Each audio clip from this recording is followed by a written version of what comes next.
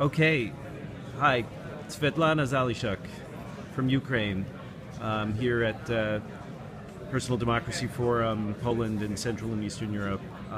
Thank you. You came all the way from Ukraine to be here, even though the events that are going on in your country right now are very tense.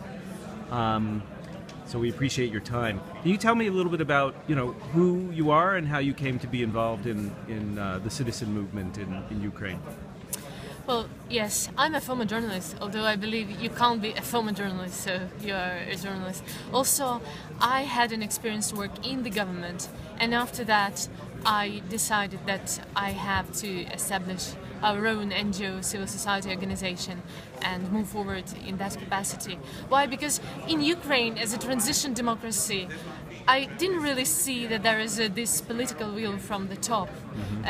That's how you usually do changes in the countries. So we decided with a small group, with a small team of mine, that we would like to build this political will using the bottom-up approach. So that's how we decided that we need a real and serious and influential civic movement, so civic associations, public associations that would create this public demand. That's what we needed. This is how we started with our NGO and established a number of very influential and powerful and numerous civic initiatives in Ukraine.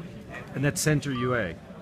Center UA is NGO, and Center UA means Ukraine, but also we call it Center of United Actions, and this is the philosophy on which our organization is based on, because whatever we do, we don't do it ourselves, but we create a big circle of people who are the key players in that area, who are really the key actors who wants that or another change in the country. So we build the coalitions, associations, roundtables that move forward. And what issues before the Maidan protests really blew up?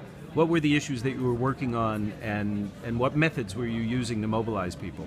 Well, first of all, it's government transparency. We monitor members of the parliaments, we monitor governments, we use a lot of advocacy to push, not just to say that, okay, we monitored this and this is bad, that or another people is involved in the corruption, or that or another people violated human rights, but we also advocate for changes in that area. Using also very efficiently, it turned out to be a political dialogue. So whenever we see a real problem, some gap, we come to politicians and say, look, this is what we monitored and it doesn't have to be like this. Let's find a compromise of how to, or the solution of how to change that. So it was very important. Also, we do a lot of advocacy campaigns by promoting or lobbying, if you want, a good legislation.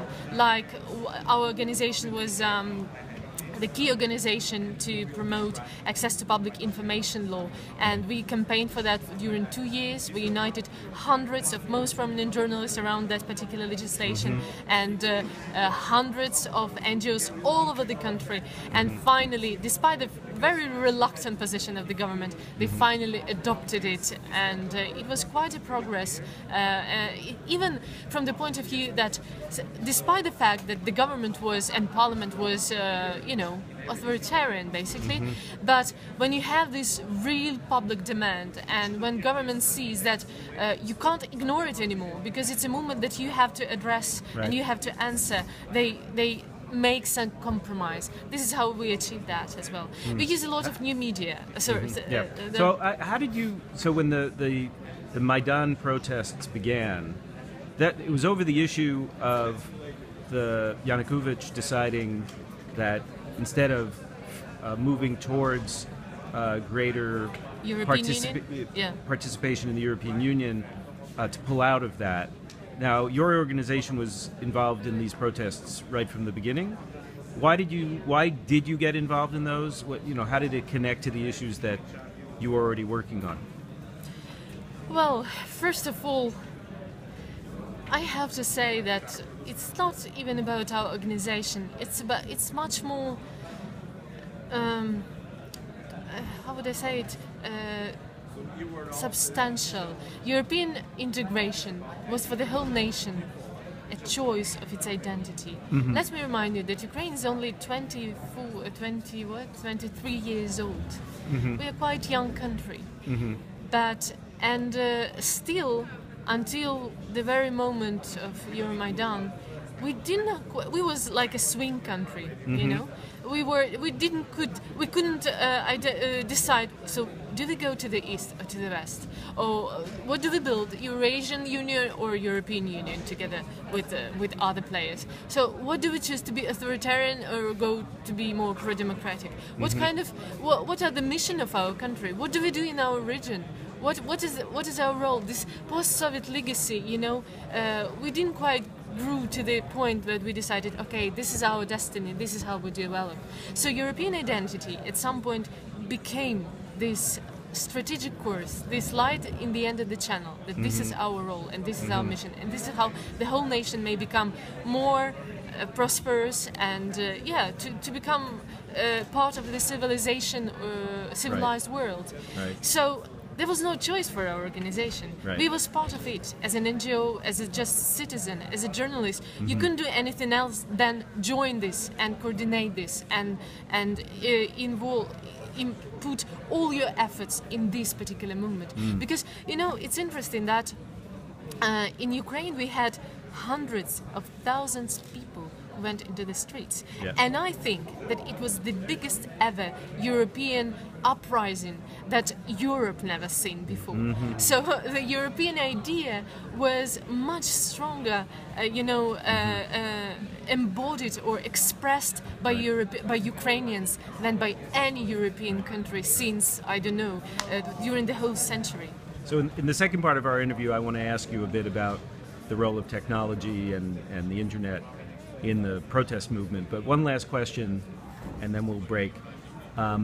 There are claims in some of the American media that your organization, in particular, because of some funding you got from Americans, that this whole thing is, that you're like a puppet of U.S. foreign policy. How do you respond to that? Well, I think it's a piece of non-quality journalism. Whoever wrote this article, I never got any email or calls or address on my Facebook that, look guys, we are writing an article with you and we have some information that is doubtful, or we have some suspicions, so can you respond to that? Can you show us some documentation or whatever?